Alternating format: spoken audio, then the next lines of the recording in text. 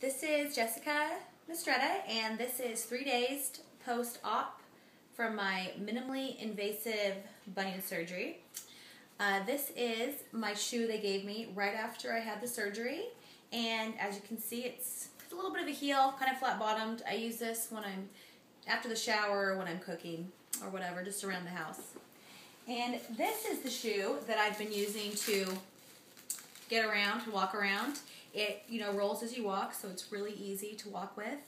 And I've been wearing this all day and all week, actually. Straps on. It has some really nice support here on the sides, which is great. And then you can see the little rolling action it does when it walks. And there it is. There's my foot. I had surgery 3 days ago with Dr. Khosroabadi in the Foot Ankle Alliance, and I am recovering wonderfully. No pain, no swelling. And I'll be going tomorrow to change the bandages as well. Okay, thank you.